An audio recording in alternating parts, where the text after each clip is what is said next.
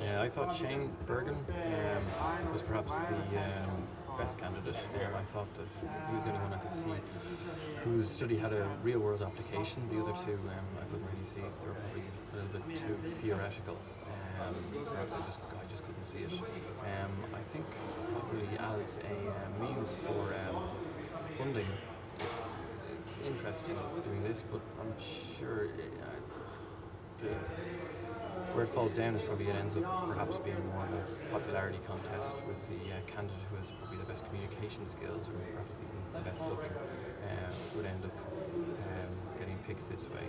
But it's an interesting insight into science study and science research and communication.